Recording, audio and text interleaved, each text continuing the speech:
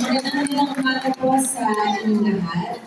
Siyempre, sa ngalan po ng pamahalaang lungsod ng Taguig, aking pong tinatanggap at pinapasalamatan ang ating mga kaibigan mula sa HCG sa pangunguna po ng Vice President ng HCG na si Mr. David Chang. Bigyan po natin siya ng masigapong palakpak ng pasalamat.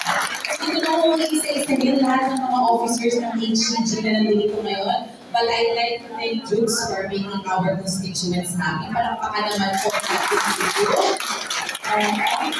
Magpapasalamat po ako sa pag-iisa ninyong lahat. I'd like to acknowledge the presence also of our councilor, Maris Balinaron, and our barangay captains. Palakpakan po natin ang presence ng mga barangay captains kasi sila po ang mga partner natin sa pag-i-implement ng mga programa kaugnay po sa pagsusulong at pag-protect natin ng maayos, ligtas, komportableng mga palikuran sa lungsod ng Taguig. Siyempre, ang programa ay hindi po magtatagumpay kung hindi po tayo sinusuportahan ng ating City Health Office sa pamumuno ng ating Doktora Osano. Thank you very much.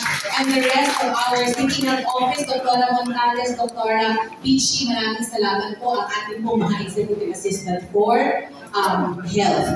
Thank you very much po na pinag-abalahan niyo po ng importanteng oras ninyo itong programa natin ito. Siguro yung iba sa inyo nagtatanong, WorldToiletDay? Ay, ganun pala. Tama mo ba ako? Siguro po kung natanggap ninyo yung paanyaya ng lungsod ng Taguig, pananggalin ang isip kayo, no? Pag kami inaanyayahan ng City Government of Taguig sa WorldToiletDay, anong kasunod na tinatanong siguro sa isip nyo? Pag tumalong kami, ano yung pagkagawa sa amin sa WorldToiletDay? No? So mga minamahal ko po na mga kababayan, ang pamahalaang lungsod ng Taguig ay nagpapasalamat sa ating HCG family. For your information, ang kanila pong kumpanya sa dinami-dami ng lungsod sa Metro Manila, pinili po nila na maging tahanan ng lungsod ng Taguig. So HCG po ay part ng ating I Love Taguig community.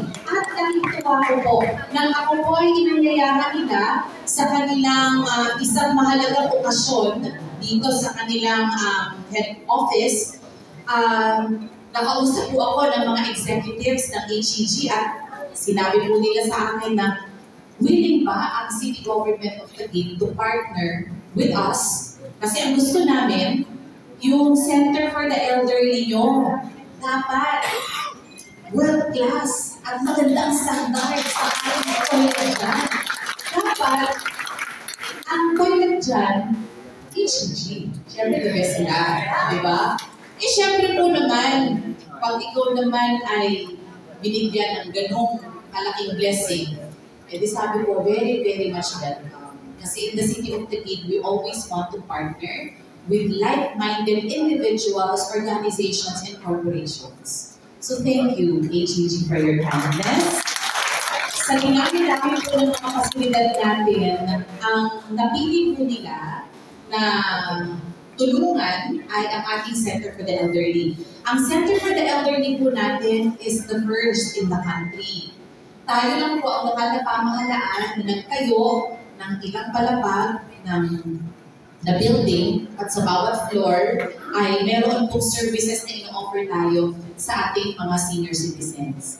Makailang mga local government executives na po ang pumunta dito dahil ini-inspect nila at tinitingnan at gusto nila na gawin din ang programang ito sa kanilang mga LGUs.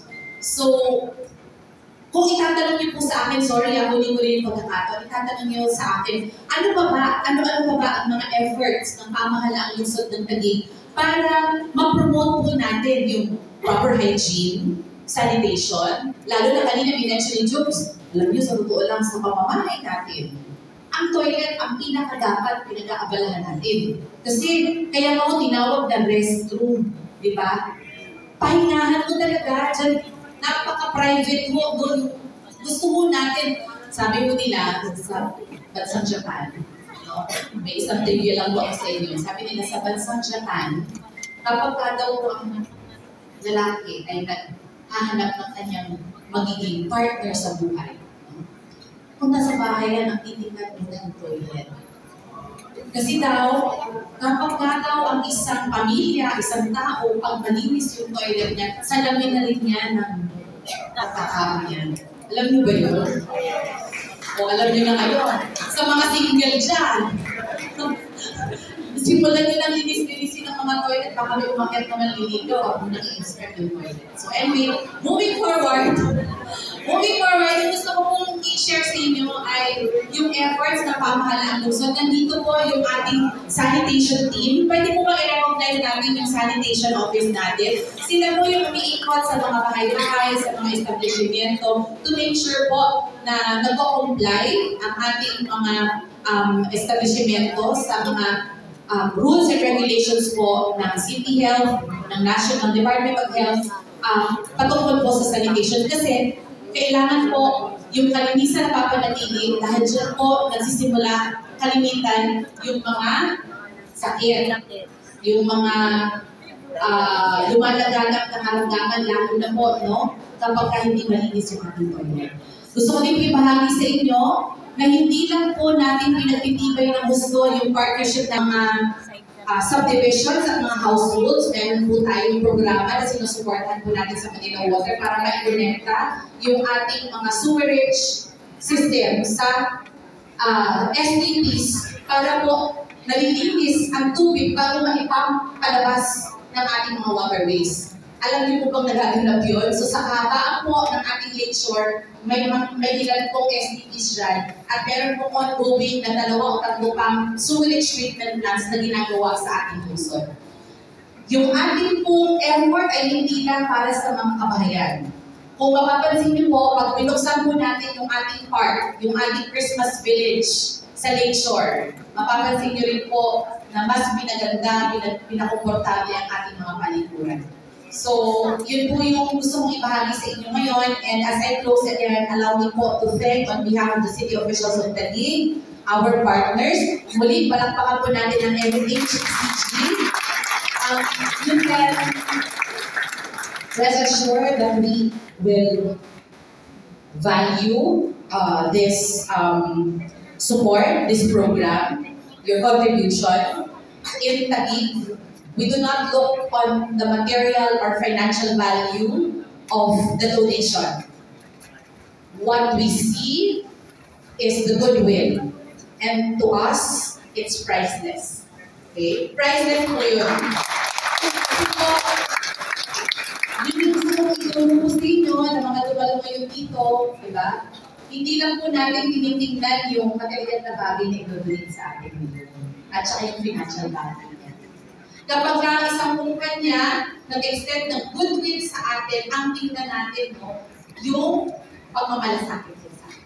Kasi wala pa kapatid. So, sila, HCG ay nagsisilbing tunay, no, na bahagi ng ating pamilya. So, yun po ang gusto kong sabihin sa inyo ngayon. Thank you very much. God bless you. And HCG, more power. Salamat po.